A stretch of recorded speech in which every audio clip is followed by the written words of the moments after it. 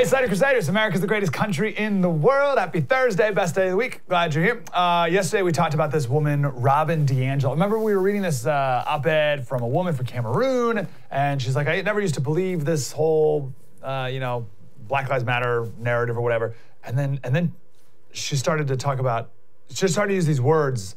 I was like, oh, something. You've been reading someone, haven't you? And then later she quotes Robin DiAngelo. I was like, yeah, okay, that's where that is.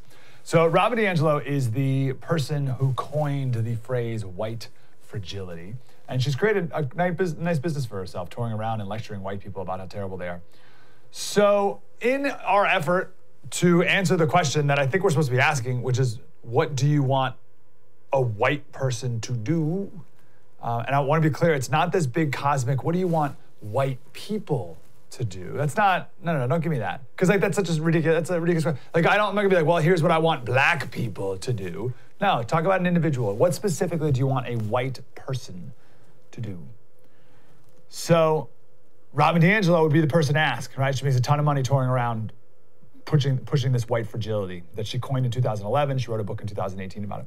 So she made this 5-minute video for this website called Big Think. You've probably come across a Big Think video before. They have 2.75 million subscribers, right? So the headline of it is, this is the paradigm shift that could stop racism. And I was like, this is perfect. I want to know what to do, and what's the paradigm shift that I need to be a part of to stop racism? Let's watch the video. Here's the first part. The number one question I get when I give a talk is, okay, now what do I do?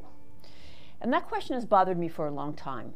One, to be really honest, I think it's disingenuous. I don't think white people really want to know what to do unless it's the most simplistic thing, which is just keep being friendly.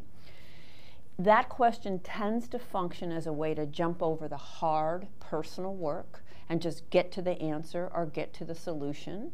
It's a little bit arrogant for folks who have never in their life thought deeply about this, and after an hour, they want to get the answer and go fix it. Okay, so I am arrogant and disingenuous. Okay, that's a great way to start. Okay, that being said, what if I also want to know what to do? Right? So you say I'm arrogant and disingenuous, fine. But also I want to know what to do. What if Tuesday's blackout on Instagram really inspired me to, I really want to know what to do. I'm already disingenuous, but what else can we do here? At the same time, we can't wait till we have it all figured out, right? And so I will offer a challenging question back, and then I will answer the what do we do. So my reply to that question is, what about your life has allowed you to be a full, functioning, professional, educated adult and not know what to do about racism? How have you managed not to know? Why is that your question? People of color have been telling us this for a very long time. So that question is meant to be a challenge. It's also sincere. Take out a piece of paper and start writing down why you don't know. All right, hold on. Okay, so you're telling me, Robin, someone genuinely comes to you. You're the author of the book on white fragility, and someone wants to know what they can do to be a part of the solution. And the first thing you do is shame them? How could you not know? Right? What a ridiculous, imagine if you did this with anything else in life, right? So imagine if someone came to me and said, Slater, you talk a lot about the Bible on the show, you talk a lot about Christianity and Jesus. I'd like to know more about Jesus. What do I do? And imagine if I said, well, hold on, let me ask you a question first. How is it possible that you can be an adult human being and not already know what to do?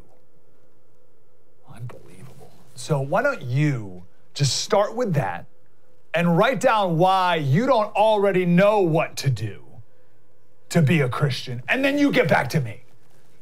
Right, imagine if I shamed you for asking a completely genuine question. And it could be literally with anything. Slater Crusaders, thanks for watching the first on YouTube. If you want more, subscribe. We got plenty.